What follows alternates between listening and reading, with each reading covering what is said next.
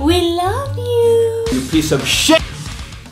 Whoa, whoa, whoa. If you're wondering what the heck is going on here, let us explain. Lately, we've been having calls with our subscribers, and during a chat with Annalie, we talked about the power of our thoughts and how they play a huge role in shaping how we feel and who we become. She mentioned how a Japanese pseudoscientist, Dr.Masaru Emoto, has taken this concept a step further and tried to explain the impact our thoughts have on us through science. For over 20 years, he studied how the molecular structure of water changes when it's exposed to words and intentions. One of Dr. Emoto's experiments involved taking two identical jars filled with rice and water and speaking lovingly to one and hatefully to the other for 30 days. His results were pretty astonishing. The jar exposed to love started fermenting and looked completely healthy, while the rice exposed to hate turned black and moldy. His theory suggests that if water is so affected by words and intentions, imagine how our body and well-being is affected by our thoughts, since roughly 60% of us is made out of water. So, with the help of another subscriber, Eve, who's a grad student in experimental bioscience, we set up the experiment following her guidelines. Step 1. Sterilize 3 jars to destroy any bacteria. Step 2. Boil organic rice in order for it to absorb water. Then step 3. Add the exact same quantity of rice and water in each jar. Step 4. Label 1 hate, 1 love, and ignore the third. Then finally, step 5, place the jars in a room where the environment stays pretty constant, aka our shed. Oh wait, is that right on? We love you. We're grateful for you, for everything that you do for us, for feeding us. You are really dirty, disgusting. Should we even care about you? Like, you deserve hell, you deserve hell and nothing more, you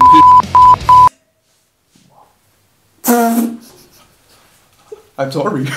That's day 1 done. We're gonna be doing this for the next 29 days. They're gonna stay in here. We'll be back tomorrow. So roll the compilation. So it took us a while to really feel and believe what we were saying, but with time we got a hang of it and proceeded to love and hate these bloody jars for 30 days. Alright, after 30 days of speaking to the jars, it's time for the big reveal. Are you ready? I'm ready. Yes, let's freaking do it. 2, 1. Alright, so let's talk about this.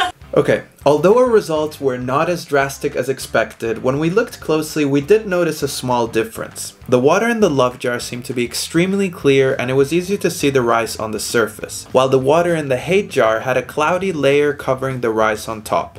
You see this, right? I mean, stop the frame. You see? White? Move to the next. Dark. No?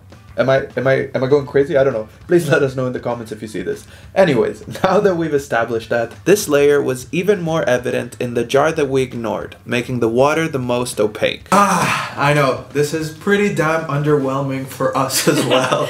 But don't click away just yet. Although the experiment didn't show an evident impact on the rice, we're still huge believers that our internal dialogue can have an impact on how we feel and act in our daily lives.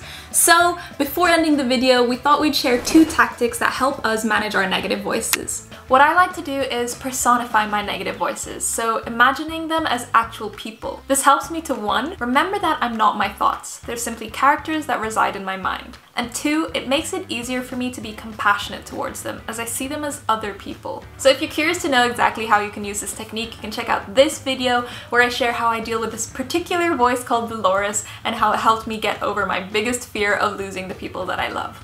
Okay, so I believe that our thoughts create an internal home within us, a place which either makes us feel safe and confident, or a place that makes us feel insecure and unmotivated. Now, imagine your thoughts as the bricks you use to build your internal home. Your positive and compassionate thoughts build a stable, sturdy, and beautiful internal home, while negative thoughts build a fragile and unstable shack. So every time I catch myself with a negative thought, I try to take a moment to pause and I replace that negative thought with a positive one so that I make sure that my internal home is as well built as possible. So these are the 2 tactics that have helped us. We haven't mastered them yet. We're working on it. We got this. But we hope one of these resonates with you guys too. And if you guys do struggle with negative voices, check out this video here. It's a spoken word poem that we wrote about the importance of your internal dialogue and how it can change your life. With that said, we will see you next week, and don't forget, dare to be happy.